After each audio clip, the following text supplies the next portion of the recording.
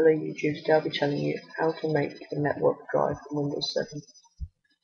First, go to my computer, your local disk C, make a new folder. You can call this folder whatever you like.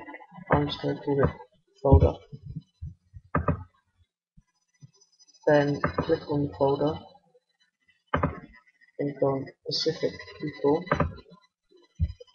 and then put in everyone. Click add. Now if you want them to read it, they'll be able to see all your things but not change them. If you could write as well, they will be able to change them. So I'll do that. Okay, now we're done. Now go to computer, go map the network drive,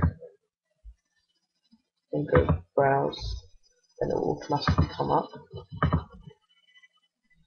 You can change it to whatever drive letter you like.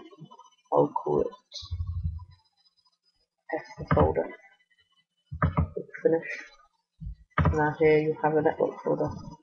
This is showing the hard drive, but you can just use up as much as you've got. Now I'll show you how to connect to this drive from another computer.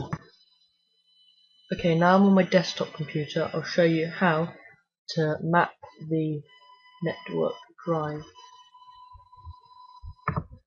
First, go to computer, network. I've called my laptop PC, so I'll go onto that, and there's the folder. So side click on that and go map network drive.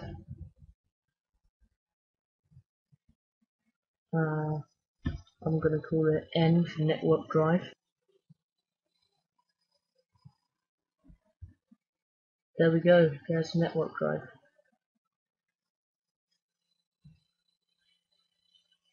Thank you, please comment, rate and subscribe.